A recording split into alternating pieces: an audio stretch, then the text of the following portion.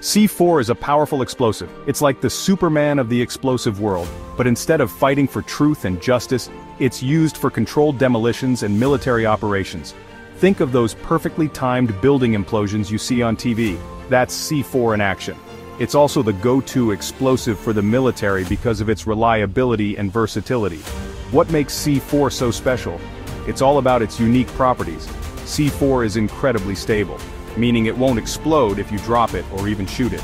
It needs a specific trigger to detonate, which makes it safe to handle and transport.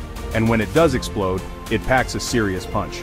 This combination of power and stability makes C4 an essential tool for various applications. From safely demolishing structures to providing a tactical advantage in combat, C4 plays a crucial role in both civilian and military settings. But what exactly is this seemingly magical substance? Let's dive deeper. Imagine C4 as a delicious cake. Okay, maybe not delicious, but stay with me. The main ingredient, the flour of our explosive cake, is RDX. RDX stands for a very long and complicated chemical name, hexahydro-1,3,5-trinitro-1,3,5-triazine, but just know that it's the stuff that makes C4 go boom. But you can't just have flour in a cake, can you? That's where the sugar and eggs of C4 come in. These are the binders and plasticizers that hold the RDX together and give C4 its unique texture. Think of it like Play-Doh. You can mold C4 into different shapes and stick it to surfaces. This malleability is one of the things that makes C4 so versatile.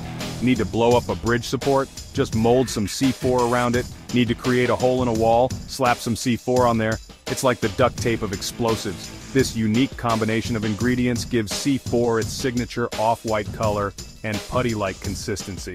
It's not something you'd want to mistake for chewing gum, but its appearance belies its explosive potential.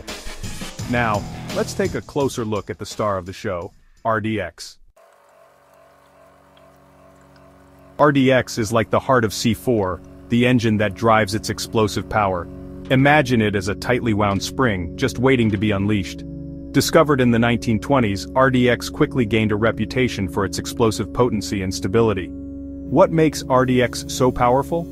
It all boils down to its chemical structure. When RDX detonates, its molecules break apart and reform into gas at an incredibly fast rate. This rapid expansion of gas creates a massive amount of energy, resulting in a powerful explosion. But RDX isn't just about brute force. It's also surprisingly stable, which is crucial for an explosive that needs to be handled and transported safely. Unlike some of its more volatile cousins, RDX won't explode if you drop it or expose it to heat. This combination of power and stability makes RDX the ideal ingredient for C4. It provides the necessary punch while remaining safe and predictable. But how do you actually set this explosive powerhouse off? Let's find out. Imagine trying to light a campfire with a single match. It's tricky, right? You need something to help get those flames going. The same goes for C4. You can't just light it with a match. You need a detonator, a special device that provides the initial spark to trigger the explosion. Think of a detonator as the match that ignites the RDX in C4. It creates a small but powerful shockwave that spreads through the C4, causing the RDX molecules to break apart and release their energy. This chain reaction is what results in the massive explosion we associate with C4.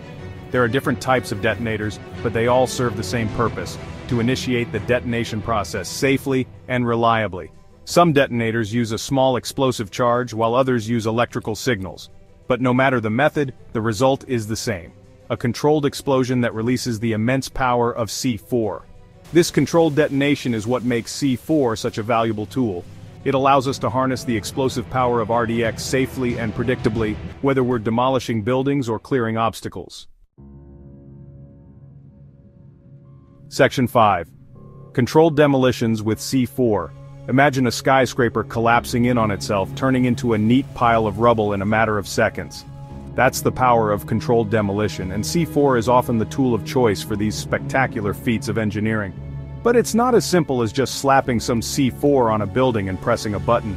Controlled demolitions are complex operations that require careful planning and precise calculations. Engineers spend weeks, sometimes months, studying the building's structure, identifying weak points, and determining the exact amount of C4 needed for each section. The goal is to create a series of controlled explosions that weaken the building's support structure, causing it to collapse inward on itself. This minimizes damage to surrounding structures and ensures the safety of everyone involved. C4's malleability makes it ideal for this type of work. Engineers can mold it to fit the contours of any structure, ensuring the explosive force is directed exactly where it's needed. And because C4 is so stable, it won't detonate prematurely, even when subjected to the vibrations and shocks of a collapsing building.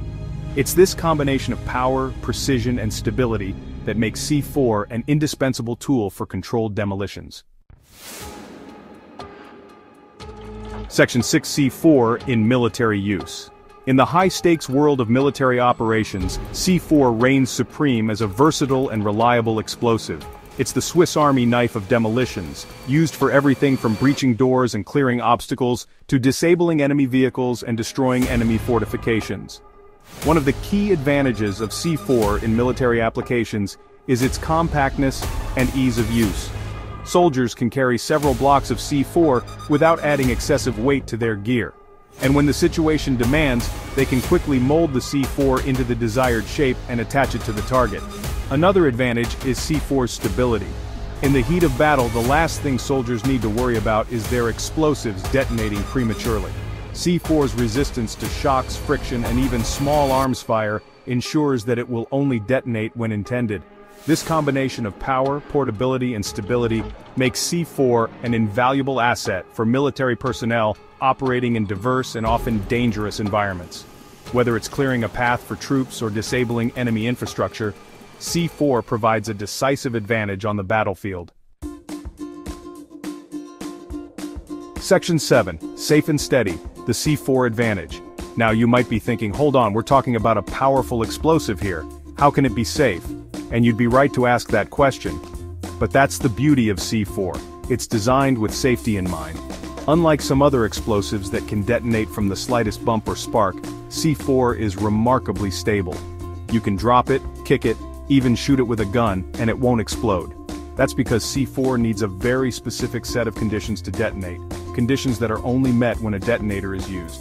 This stability is crucial for both handling and transporting C4. It gives military personnel and demolition experts peace of mind, knowing that they can work with this powerful explosive without the risk of accidental detonation.